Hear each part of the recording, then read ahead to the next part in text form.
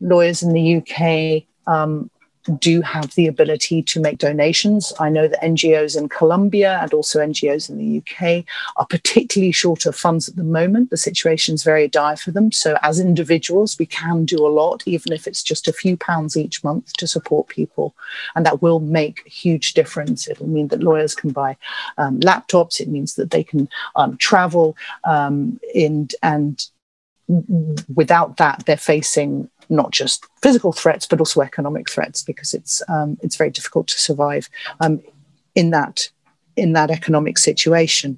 I also think that there's much to be learnt and exchanged between lawyers in different countries to find out what works on the ground and what doesn't. To learn the know-how of how the system operates in the UK, to see whether or not that can be applicable overseas, or how those ideas can be transformed and applied overseas. So I think there's a very rich exchange that can happen.